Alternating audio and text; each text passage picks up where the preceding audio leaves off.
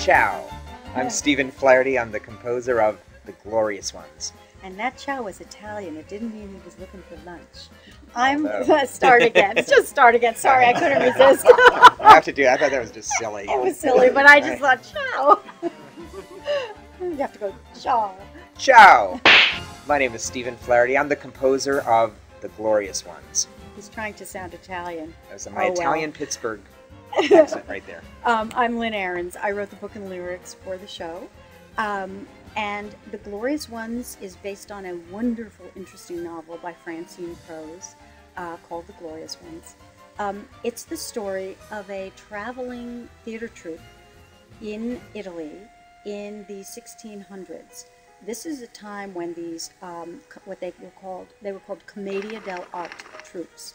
They traveled around the countryside and they would arrive in a city or town. They would set up these wooden platform stages in the town square, call everybody in, hang a raggedy curtain at the backdrop, and they would do a show. And the show would be improvised. It wouldn't be written down. The only thing that was written down was a piece of paper called a scenario, and it would just give the basic action. But everything that happened on the stage was improvised. And they were physical comedians. They could do magic tricks. They were bawdy. They told a lot of dirty jokes. They were crazy and silly and funny.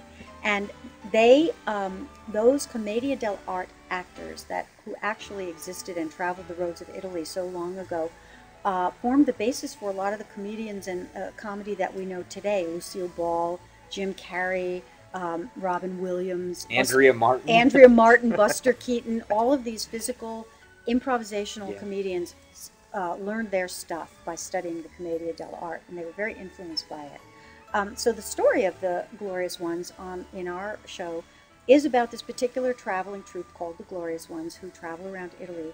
And over the course of the show, the troupe members obviously interact. They have love affairs, they have breakups, they have emotional dealings with one another.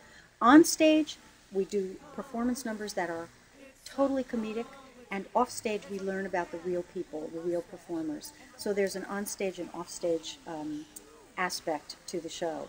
And by the end of the show, the Glorious Ones have all ascended to heaven, and they're looking back at what they created so many years ago, and theater has been through so many permutations since then.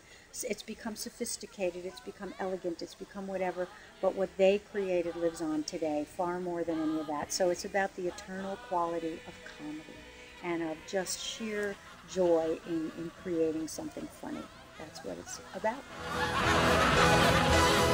I see it!